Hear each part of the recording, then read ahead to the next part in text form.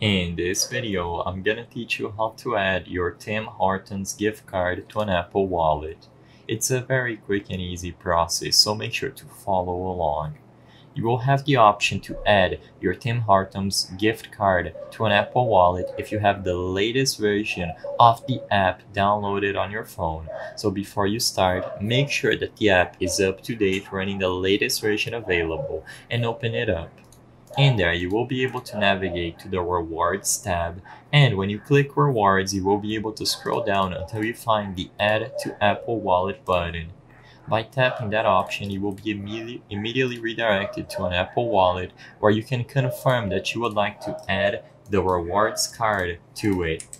If for some reason you do not see the Add to Apple Wallet button at the bottom of the rewards page, you will not be able to add it to an Apple Wallet. The only option to input the card into an Apple Wallet is through this button on the Details Rewards page. You will then be able to manage the card from your Apple Wallet. You can remove it or add another one at any time. And as long as you do this process through the app, all of the information about the card will be automatically added to your Apple Wallet. You can do this as many times as you wish, as long as you have the latest version of the app.